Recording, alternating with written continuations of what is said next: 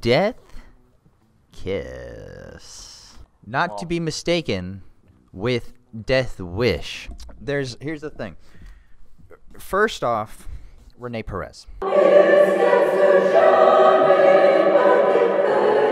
He's back at it again. Well, he's always been at it. Definitely not. I haven't seen a lot of Chris Farley. Yes. So. Yes. Oh, that's very blue. And you know who else is back at it is Charles Bronson.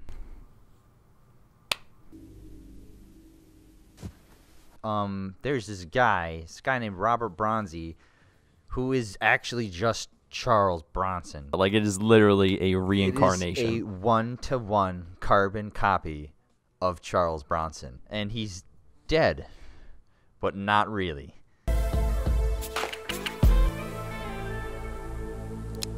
It's like a reincarnation. It's yeah. But he's also our main character. I'm so ready. So, okay. We start off with a big dude trying to light a cigarette. Oh, yes!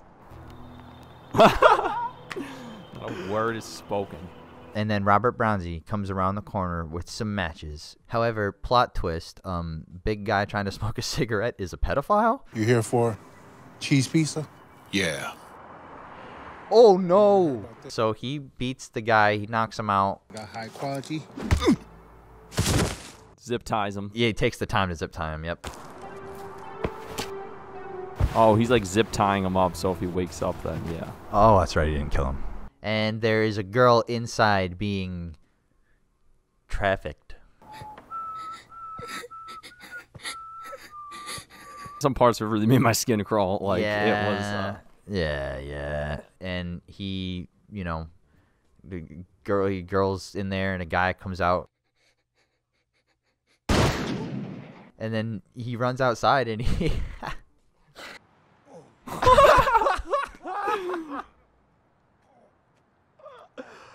Oh my God.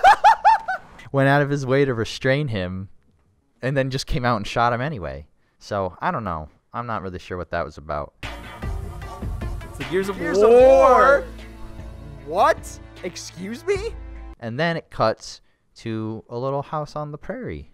And it's got a mother. She looks like Deb from Dexter. That's what I think of.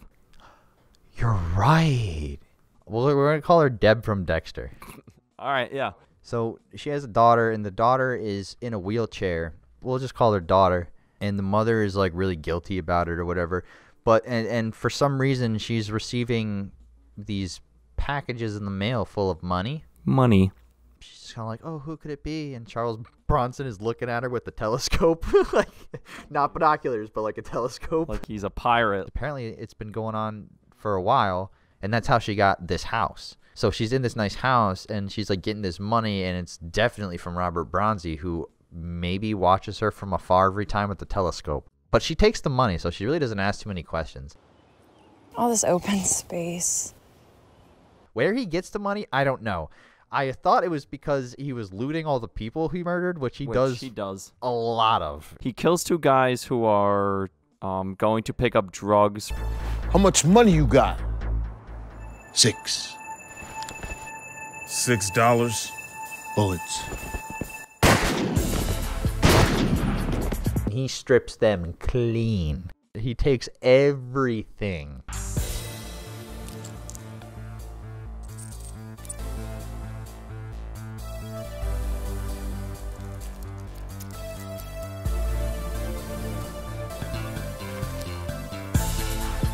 But then he just goes and he burns all of the valuables.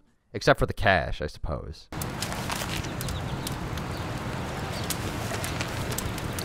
So it's like, but why did he rob them? It's like, it makes no sense. If he sees the phone, he took the phone off one of the guys he killed, and he goes to burn it, but he gets the text message. And it says like, oh, I really have to shit. Yeah, basically that's what it says. And he goes, be right there. And so it cuts to this, big guy. He's really sweaty. His hair looks fake. He's in an airport. And he's in pain. He's holding himself. Like he just got off the plane. And Robert Bronzi's kind of sneaking up to him.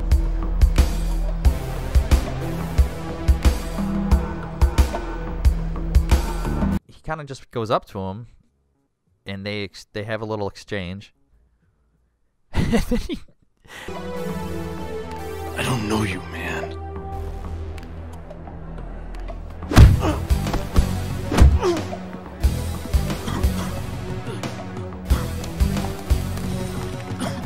And Robert Bronson walks away completely free. Nobody you catches see him in the him. background, like kind of like Yep. he does this thing whenever he assaults somebody where he kind of stops, looks around a little bit, and then just kind of hobbles off.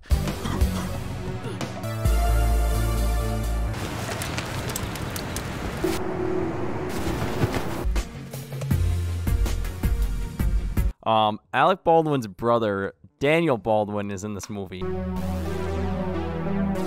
Do you know what a Keister Bunny is? And what he does is he plays a radio talk show host. Or squabbling married couple story. Woohoo!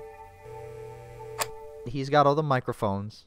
He's got a lot of microphones on him. He basically gives a commentary of the movie, but it's also a political commentary. And some of the stuff he says is really bad. They want us to spend precious court time and law enforcement resources to keep promiscuous women safe from revenge porn. The media demands that we be outraged by racism, which is by their account the worst thing in the world. But are any... There were multiple points at which he went from like kind of just reciting points of the movie to going on like a very uncomfortable racial tirade. She was approached by two young African-American men. They both looked like street thugs. It was hard to tell where the script ended and Daniel Baldwin began. Judge people by their looks? Sure. So it's hard to tell if like he was in character or if like he's just like a wild racist. It's racist to assume the snake is poisonous. But it's just lunacy. He just rants. He just rants on, and it's way out of place. Why be judgmental? Why judge me? Robert Bronson is watching the woman and her daughter again, and a homeless guy comes up and steals their mail, which is where he put the money. He basically pulls a gun at him and tells him to run away.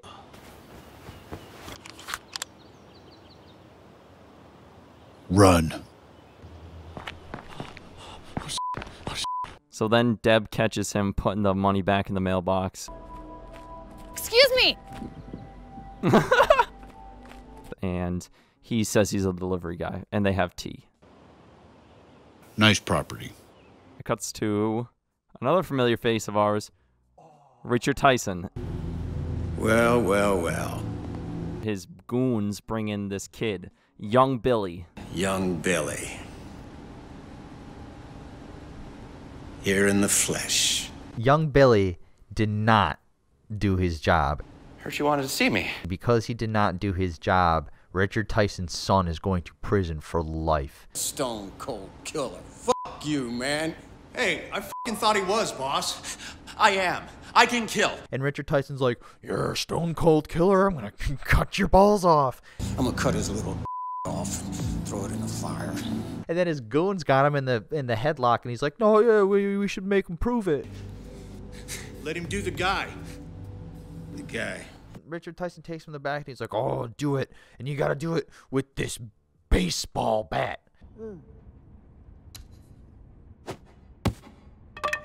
The guy can't see who it is, so he's just like, kill him. So he's like, "Oh," and he goes and he starts bashing his head in. And Richard Tyson's just like, "Ooh, yeah." So Richard Tyson tricked young Billy into killing his dad. Please, God, no. Oh, Daddy. The performance he gives is absolutely incredible. Dad. Your dad was a square guy. He worked at that textile plant for what? 20, Oh my 30 years Lord, just to put food on the table for you? He brings his wife out. So then he's like, oh, your atonement time is not done yet. So he rips off her shirt.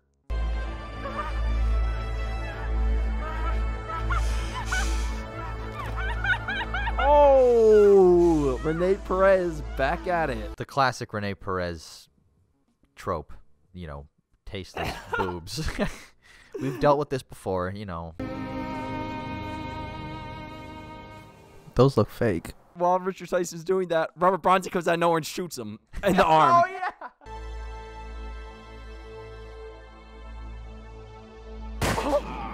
Yes! One of Richard Tyson's goons is holding young Billy.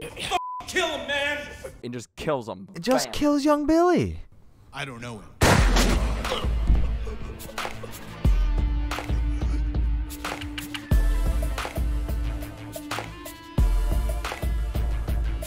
Richard Tyson escapes with a bleeding from his arm. Robert Bronzy and one of his goons have a shootout in the middle of a junkyard of cars.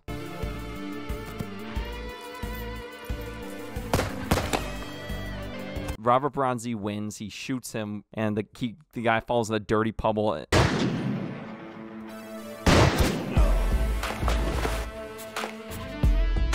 And starts like crawling away. Robert Bronzy goes back to the warehouse and he grabs young Billy's wife and drags her to this dying guy in the puddle.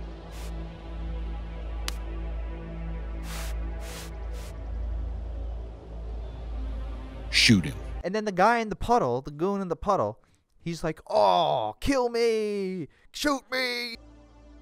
Do it! Shoot me! Shoot me! You!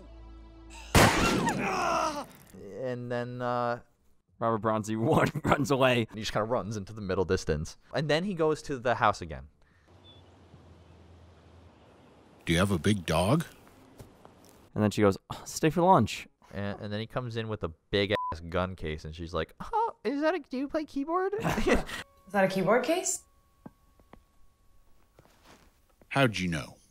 We get a really good piece of backstory information here because she goes, I don't think you should be sending me money because I used to do a ton of drugs. I was on my way to my dealer's house. I had Isabel with me because I was an irresponsible mother. And there was a shootout inside, and a bullet inside hit my daughter's spine. You kind of immediately are like, "Oh, so like Robert Bronzy must have had something to do with that." After that, they shoot a shotgun.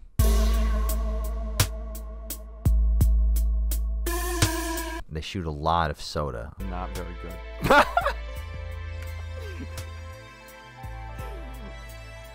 Legacy! Oh! He didn't even aim it. Legacy! And then after that, it goes back to Daniel Baldwin. The other one shot her baby in the face. Bam! True story. So he says a lot of more crazy nonsense. Answer the question, someone, for me! What happens next is there's a guy. He breaks into like this little drive-in restaurant. That. Oh, that's right. The guy breaks in and like demands money. Give me the motherfucking right now! Robert Bronzy just shows up. I'm gonna blow your motherfucking head off. You'll empty the cash register. Where is it? And chases him into a soccer field and just shoots him.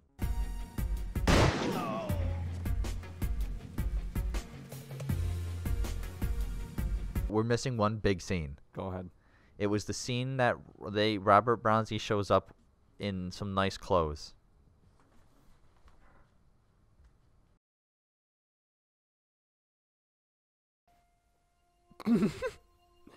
He's just standing there and letting this happen. It's happening. It's happening. Am I what you want? Oh! I thought this is what you wanted. And He just walks out. just classic Rene Perez. And then we get a really big revelation after that because Doug Baldwin finishes his third Daniel Baldwin. Daniel Baldwin is finishing up his third little politically fueled tirade. We should all rejoice on what a great time it is to be alive. When he finishes, Robert Bronzy walks in. Cops haven't grabbed you yet? Have something for me? And he's like, "Oh, you're gonna get us caught. You're like, we're doing God's work." We're doing God's work. It turns out that Daniel Baldwin is the Lucius Fox to Robert Bronzi's Batman. And that's kind of like why he was in the movie, I guess. And they wait till the end to tell you that. Wait, I don't know why. Robert Bronzi tracks Richard Tyson to the woods. He's got this guy like tied up to a tree. But you gotta love it out here, huh? He's got some barbecue sauce. He starts spraying it all over the guy. Or the wolves.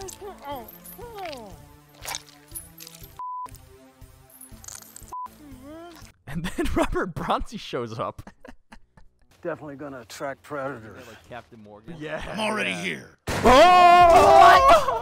Richard Tyson and his goon, who is not injured yet, have a shootout with Robert Bronzi. He sees the injured goon crawling around and just blows this guy away.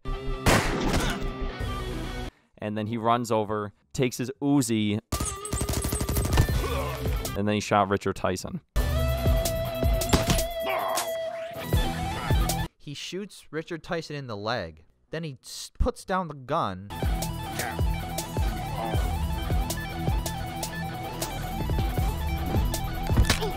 And then he wakes up and Richard Tyson's tied to a tree. So you find out that Richard Tyson was the drug dealer who Deb from Dexter was buying her drugs from. When her daughter got paralyzed. What happened was, of course, Robert Bronzi was there to stop him, and they got in a shootout. While you and I were shooting at each other, one of our bullets went through your front door. Maybe my bullet, maybe yours. I don't know. So that's why Robert Bronzi was like sending her money, is because he instigated the gunfight that paralyzed her daughter. And he felt bad. Yep. We both deserve to die. And then he pours the barbecue sauce on Richard Tyson. Richard Tyson's like, no, no, no, no, no, no. No, don't do it. Don't look. Why don't we just get rid of all this craziness, all right? Huh? Come on, why don't you just take me to the police? Let the law enforcement take care of it, you know? You know? Come on, man. The law. Let them take care of it. The law. No law. And then it cuts to a stock footage wolf. It's assumed Richard Tyson gets eaten on the spot. Robert Bronzi walks away. It cuts to Deb from Dexter and the daughter getting more money from Robert Bronzi. And then Robert Bronzi's walking around stoically with the synth music in the background.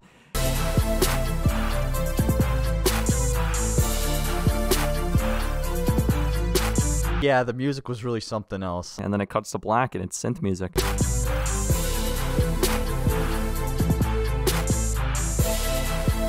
Yep, that's really it. Well, I guess we know what time it is.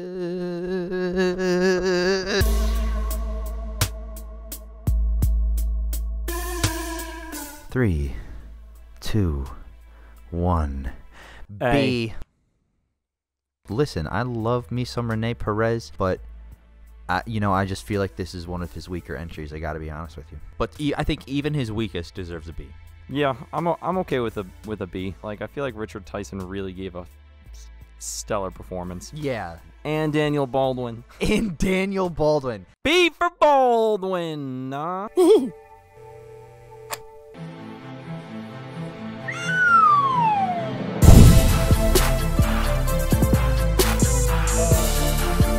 Oh, this craziness. This, the law. The law.